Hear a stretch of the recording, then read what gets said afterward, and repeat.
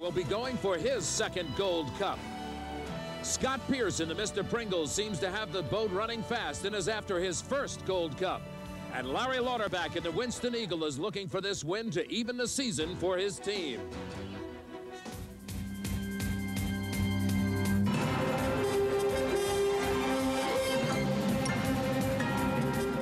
ESPN presents the HFC American Hydroplane Series. This ninth stop, the Budweiser APBA Gold Cup. The world's fastest race boats are here on Mission Bay in San Diego, California to do battle for the most prestigious award in powerboat racing, the coveted Gold Cup.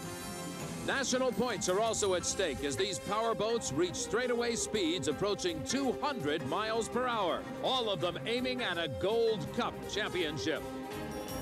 The HFC American Hydroplane Series, this 1989 Budweiser APBA Gold Cup is sponsored by Household Finance Corporation, America's financial leader.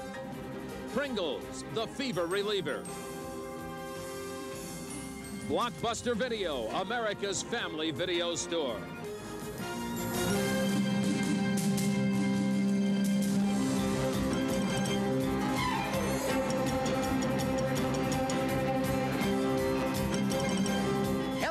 I'm Jim Hendrick, along with Dick Crippen, here on the shores of Mission Bay, San Diego, California. We have a saltwater course, 2.5 miles in circumference, largest course they'll race on all year, and speeds in qualifying, Dick, phenomenal. Well, it's always been the fastest course, and no question about it. Chip Hanauer goes out in qualifying, hits 158.2 for an average of 2 laps. That's just unbelievable. Everybody absolutely dead stopped in the pits when he did that. And this is a course where the turbines last year had all sorts of problems. We had all the turbines go down by the final heat, so none of them were even competing when the finish was finally out. The Circus, of course, did that flip and that famous, as you see on the opening of our program, 2 boats at one time. That was right here. The other turbines had problems. George Woods took it all in Old Boy Alberto. But this is the Gold Cup, and Chip Hanauer is looking for his 8th consecutive Gold Cup win, while Tommy Deeth is looking for his first since 1976. And I hate to keep harping on it, but saltwater may be the difference if it's kind of one and not kind of the other, because Chip has won Gold Cups here on the saltwater, so we'll just have to wait and see. Now let's go down to the pits and call in Mark Spencer.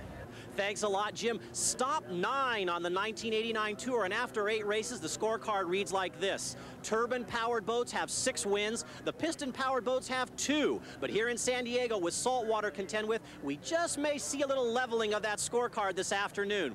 It's the Gold Cup. There's always anticipation in the pits, but this one is special. It's the Indy 500 of boat racing. I'm not going to try to predict whether Chip Hanauer can win his 8th Gold Cup, but this much I know for sure. We've got a long way to go. In the qualifying heats, we'll run 3 instead of 2, and in the final, we'll make 6 laps instead of 5. Back to you. All right, Mark, now let's check the blockbuster weather, if you will, Dick Crippen. All right, 82 degrees for the temperature, 78% humidity, southwest winds about 10 to 15 knots, a little overcast. There is a chance of rain, and we're going to have to keep an eye on it, because if it does start raining, that means usually there's some sort of a front coming through, and it could pick up the winds a little bit. 12 boats have qualified for the 1989 Budweiser APBA Gold Cup. We have a lot of action coming right up, and we'll be right back with all that action.